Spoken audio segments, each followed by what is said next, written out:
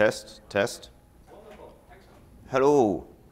Well, hey, thanks for joining me in this freezing cold ballroom or wherever you are on the internet. I'm going to talk about Mac and Perl. I'm Mark Fowler. I'm a London Perl Mongo alum. I've lived in the States for 2 years, and I've been speaking at Perl conferences since the year 2000. And actually, I previously spoke on this topic in 2011 and at the London Perl workshop, and you can find the video for that online on YouTube. And I covered a whole bunch of stuff, but that's not a prerequisite for this talk, because basically that's all old hat. It's now 2014, and I'm going to be talking about some new stuff, some new technology, some new shiny in this talk. And I'm briefly going to be covering these points here, which I'll get to in a second. But the thing to know is that I'm going to cover them very quickly, because this is a 20-minute talk, and I'm going to put code up on the screen, and I'm not going to give you time to read it. I'm just going to give you a brief overview of what it does, and you can look at the slides later. If you want to find the slides, they are linked from the conference schedule. If you click on the talk, you can find the slide link from there. So diving straight in, let me talk to you about the system Perl on macOS X. So back in 2011, we had to make a decision between the system Perl and installing modules directly into there. We had system Perl and installing local lib or fatlib or something like that, or using Perl brew to install a completely new Perl. Now, the system Perl is a bad idea because Apple have a habit of breaking modules that you install inside there. So basically, we have to make a choice between these two here. Here's a handy graph which shows how things have been changing since 2011. This graph represents the age of the major version of Perl at the time the operating system shipped. And you can see back in 2011 here, we were at 8 years. Then we were down to 3 years. And now this blue line here, this 2-year, is the current cutoff support for Perl 5 porters. So we can actually see that we've got a 1-year-old version in the current version of macOS X, and in the preview version, which is currently in beta, we have 5.18, which is less than a year old, or just over a year old now. So that's all good news. So while in 2011 I may have said something like build your own Perl brew, your Perl is old, it's dead, it's no longer supported. Now I'm saying when you're doing extensions which you're going to share with other people, you're going to set up your Mac and pass on extensions to third parties, you can use the system Perl quite happily. Probably want to use Perl brew for your own development Perl if you're doing development work, which you're doing otherwise there, so you can install 520 or have non-threaded or different things or something like that. But normally, local lib or fatlib is OK now, which is a major update since my 2011 talk. But let's talk about something fun and exciting instead of version numbers. Let's talk about Alfred 2. Now, Alfred 2 is a launcher application. It's commercial. You can buy it. It's not very much money. There are other launchers available, Spotlight, Quicksilver, Launchbar. But I'm going to talk to you about Alfred 2. And why am I going to talk to you about Alfred 2 as opposed to those? Basically, because I think Alfred 2 integrates best with Perl. So what is a launcher? Well, here's my machine. I hit Command Space or whatever keyboard shortcut I have, and up pops a little dialog box, and I can type into it things. And as I type, it filters based on both what I'm typing and the most recent things I've selected. So I'm typing Chrome here, and you can see it's filtered down to choosing between Chrome or opening Chromatic in my contacts. And I can move up and down, and then I can hit return, and it launches it. Now, if it was an application, it would open that application. If it's a script, it's going to run the script. And in this case, it launched Chrome. So great. What can we do with this with Perl?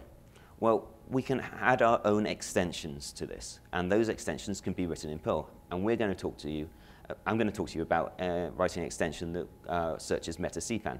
So we would type cpan and would hit space. And then when we started typing, we would start searching metacpan for the module that we're typing. So I type data, and I get to dumper, I move down, and I hit return, and up pops the documentation. Now, you could use a similar thing to pass arguments to a script, so you could have auto-completing and options on scripts, and so on and so forth, and any extension your heart desires. But this is a good example. So let's see how that's done. So these extensions can be created using this kind of GUI editor that's part of Alfred. And you basically get boxes and connect them together. So we have a script here which feeds its output over to an action. In this case, the action is to open the URL, which the script comes out of you running the script. So inside the script, when we click, we get another GUI kind of box up here, which gives you something really small that no one at the back can see. But the all-important thing is here. This is where we select our language, and of course, we're going to select Perl, the system Perl. And then we enter the script into this box, well, at least some of it. The majority of the script is actually contained in a script.pl. So each one of these extensions has its own workflow. Just here, the workflow folder contains a little folder which ships with the script, and inside there is the majority of my script, so I can use version control and all of those things. Up here is a directive saying to use fatlib. Now, as I said, we're running on the system Perl, so none of my normal modules are installed there. I package up all my dependencies with app fatpacker and stick them in a fatlib directory. And I can ship them with extension. I can just hand this extension to someone else, and they don't need anything special installed on their system apart from Alfred, and they can use it. And then here's a last section of this boilerplate code at the beginning, which is how the arguments that I'm typing get put into the program. So Alfred substitutes the text that you're typing directly into the source code. Whenever it sees these curly braces, this curly query, it sticks the text in there. Now, this is Perl, so it's very hard to create something that I can't escape with quotes or commas or something. In this example, it's not so bad because you're just searching CPAN, but you can imagine you're going to end up with some accidentally executing Perl code if you're not careful. So here I'm using a here doc, and unless someone can guess this GUID, it's a 128-bit number, so it's a big space, they're not going to get through. So yeah, stick whatever we want, nothing can escape. Great. So let's go and look at what's inside, what this script is doing. This script has to output a load of XML in Alfred special formats, but let's not worry about that because I wrote a module to do that. Using XML Easy, which is a Perl module which is capable of creating XML valid and parsing XML in pure Perl, though it does have a C version if you want speed. Anyway, this example here prints Rod, Jane, and Freddie out, and that would basically give me one on top of the other, Rod, Jane, Freddie, as my listed options. And you can do stuff more complicated, so I can have a title, I can have a little text underneath Rod, or in this case, I'm saying Star Wars and Star Wars Episode 5, and underneath I can say New Hope and Empire Strikes Back. And I'm providing an argument to say which will be passed forward in this. So in the metacpan example, we're using it to pass forward the URL of what we're actually searching for. And there's a UID. And by assigning each of these a UID, I'm saying that if you have if someone types star, for example, in this task, they have an equal chance of star or Star Wars, and the one that you select the most often is the one that's listed first, and that's tracked by the UID. So anyway, this highly dense code here is the entire script to search metacpan, and just to show how briefly quick it is, that is an LWP request to the API, which returns back JSON. This is me parsing the JSON and doing a map. And then that's me chucking it into the routine, which generates the XML. And that's pretty much it. So the only last thing is this on this GUI section, just configuring to say, open the URL. And this time, we've got the query at the end of the URL, which is going to be substituted in. And that's pretty much everything there is to writing an extension in Alfred. And you can go check that out on GitHub and have a look and play around and modify it to your heart's content. So, moving quickly on, as we're short on time, let's talk about KeyboardMaestro. Actually, let's go take a quick aside and go back to talking about Text Expander, which is a topic I discussed in 2011. So Text Expander is a utility that monitors what I'm typing. So say I type meta q q, and as I hit the second q, it deletes what I just typed and puts in the output of a Perl script. So I have a Perl script which uses apply metasyntactic to replace meta qq with print standard error Batman sound effect. And this is so I don't have to go through my code when I'm doing the poor man's debugger. Print, I'm here, I'm here. Print, I'm here. No, print, I'm here now. I just go through and type meta qq, down, down, meta qq, down, down, meta qq. And each time I type meta qq, I get a different Batman sound effect. Very handy. And this is basically what it looks like. It's just a tiny little script. So as you can see, I'm going to point on the screen now. Meta qq down here is what I'm typing. And this is the script up here. And clicking on the content at the top lets me set if it's a plain string or a shell script, and this is a shell script which runs my Perl and prints out metasyntactic. Excellent. So that's what I talked about previously. Let's talk about KeyboardMaestro. So KeyboardMaestro is a more complicated and therefore harder to use version of this with many, many more bells and whistles. So what can KeyboardMaestro do that TextExpander can't? What's worth installing another package which is slightly harder to use? Well, it can do regex triggers. So here's an example of a regex-based trigger. Here's the regex, hence some digits QQ. That runs this program. So you have this kind of GUI programming language in KeyboardMaestro. And in this case, I'm setting the variable what was typed to the trigger value. And then I have a Perl script down here. And that variable has been can be accessed from within this Perl script, which I am executing inside an environment variable. And what this is doing some datetime manipulation to create some text which is dependent on the number I typed in. So in a week, it'll be hence 7QQ, and it inserts the date 7 days from now. But I could type 14 or 28 or 365. Well, that's probably not very exciting, but you get what I'm doing. So you can imagine so you can have arbitrarily complicated argument parts into your script as part of this trigger that you're monitoring. In other things, I have examples. I can do hash QQ or equals QQ for drawing lines with comments, but on the I can do arbitrary one by typing some string QQ. You can also set up basic hotkey triggers. So here's an example of me hitting Command Control Alt L, and my Mac will tell me how long it is until Christmas using time duration, which will give me a nice human readable string like 300 days, 4 hours, or so forth, or hours and minutes when we get closer. Yeah. Oh. So user interface and full flow control. So I've just been showing you basic examples of what KeyboardMaestro can do, but I can write almost an entire application in here. So here's a guess my number game. You guess a number between 1 and 100, so I'm guessing 50, and it tells me here, my guess is too low, and pops up another dialog, and I type in a new guess. It says it's too high, it's too low, it's too high, it's too low. Oh, I got it. So this complicated application, it's throwing up a GUI that I can control, and it's doing complicated flow control inside here. And this is basically a bunch of little Perl scripts tied together. So up here, in some really small text, is me just getting a number and generating a sticky in a variable. This is me guessing, and you can see there's this kind of while loop going on over here to do the guessing, and a shell script down here which is generating the string to work out that based on the contents of the environment variables that we have set previously. But we can do other things with it. We can manipulate the browser. We can manipulate windows. We can play music. We can write to files. So you could append output to files, bring files in, make web requests, alter the clipboard. So basically, you can script almost your entire map. You can move the mouse. You can click the mouse. You can move windows. The list goes on. It does a lot, et cetera, et cetera, et cetera, et cetera.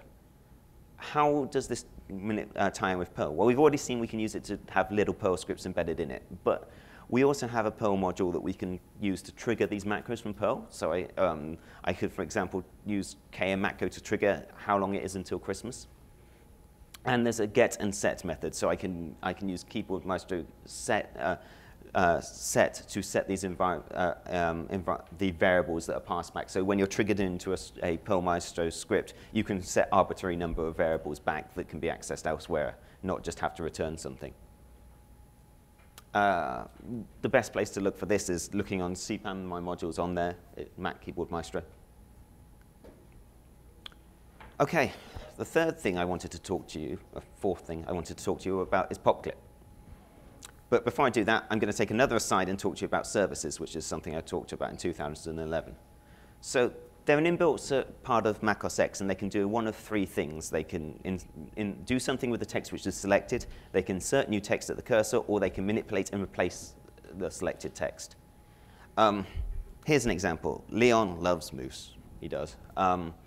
And going into my services option, there's the Unicode checker application on my Mac provides a service which encodes code to HTML entities. So if I go and select that, all of my text gets turned into ASCII Unicode HTML entities.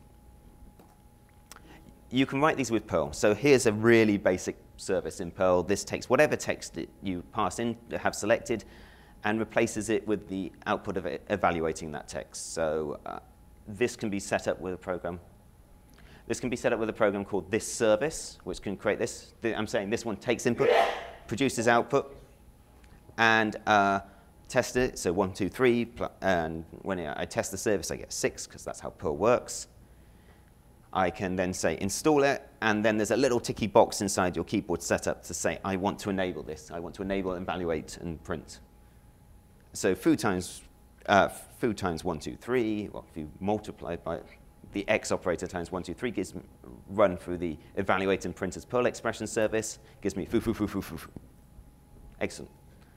But I was going to talk to you about PopClip. Well, I like to think of PopClip as visual services. So for my birthday, I would like a new iPad mini Retina. Oh, awesome. Bit long, that URL. So if you select it, you get this little pop-up here. Once you've installed PopClip, it's $5 from the Apple Store. And if I select the shorten link button, it thinks for a bit and then shortens the link. Excellent. PopClip also has an extension, and they can be written in Perl. So let's write one now. So this is a common situation. I run a Perl script, and it doesn't work. This happens all the time because I'm not that clever.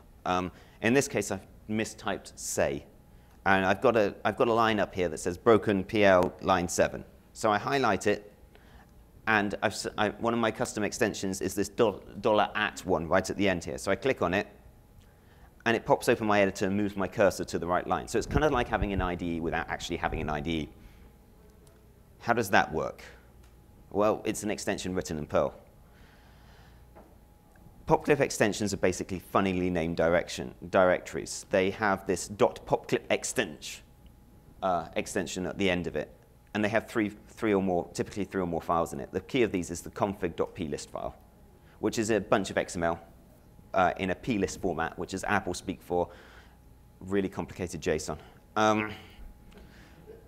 You need to give it a unique identifier, reverse DNS style thing. So in my case, it's com 2 short blanks PopClip Perl error sublime. You can give it a title. You give it the name of the logo you want to put on it, so give it that $@. The script file we want to run, and of course, the interpreter Perl we want to run it with.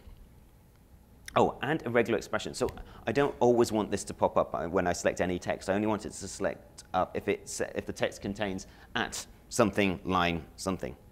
Doesn't work with file names with spaces in it, but who does that? That's crazy. And my logo. This is just a PNG, which is monochrome, transparent background, 256 by 256, or bigger, and my script. And this is essentially the script, or some of it. The key thing is that the extension text is just passed in via this the selected text is passed in via the environment variable, at which point I can parse it with a regular expression, break it out so I know the path, the line number, and I can find the sibler command on my system, which launches my editor if I pass in the path and line number argument. And that's pretty much it to writing a PopClip extension. Or it would be, except my particular example was a bit more complicated, and I wanted to show something about that so you understand a bit more about scripting your Mac and making it better. So here's the problem. Broken.pl is inside my temp directory, but the selected text only doesn't tell me that. I have to know what the current working directory of my terminal is. So there's a terminal underscore CWD function I wrote, which contains a lot of code, which I'm sure you can all read now. No, okay, let me just give you the 3,000 feet view of that. There's some script which runs some Apple script using the OSScript shell to look at my terminal and find the TTY. There's, so that's using some Apple script. Then there's a process that I run that uses PS to extract the irrelevant information from for the TTY. Then there's some Perl code that, so I've used AppleScript, I've used a process. Now I'm using some Perl code to tile that together, and then I'm using another command to use lsof to work out the working directory for that process. And this is typical. I've used AppleScript, Perl code, external programs, and I've tied them all together. It was very common when you're scripting in something like a Mac. But Perl is a glue language after all. So that was my 20 minutes thing. I've got 1 minute left. Oh, available on GitHub. I've got 1 minute left to talk about 2015, so coming soon. KeyboardMaestro recently had an ability to programmatically add and manipulate macros installed on it, which gives the ability to do meta-programming with KeyboardMaestro from Perl, which is awesome. There's a new AppleScript replacement called JavaScript for Automation, which is basically JavaScript instead of AppleScript in Yosemite, which is going to produce interesting stuff. And there's a new programming language called Swift, which, having a brief look at, should make calling Perl processes simpler from Cocoa apps, so we can move more into the higher space there. I don't think I actually have time for questions, but if you want to, I'm happy for people to leave for lunch, but if anybody wants to ask any questions, because I've run through 100 miles an hour, you can do so. It is lunchtime, so we have a couple of minutes. We can have time, but I won't be offended if anybody wants to run out and rush off to go and get something to eat, to have plans. So any questions? No, awesome. Oh, yes? All the things that PopClip requires, like Sublime's free, all the utils are free. Okay, so the question is, how much do you have to pay for this? Sublime is about $5. Alfred is about £10, I think. I can't remember. Alfred is free, but if you want the power pack or some of the extensions. Yeah, if you want to have the extensions and control it from Perl, that's going to be some money. I've forgotten how much it is in dollars. Sublime Text is kind of free, kind of not. The beta version is free. The paid version is not. But I haven't really talked about scripting with Sublime Text. And KeyboardMaestro is about $30, but normally you can find it cheaper on a collection.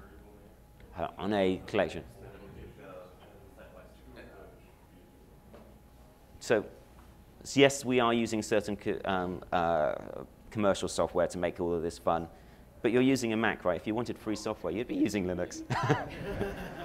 Thank you for listening.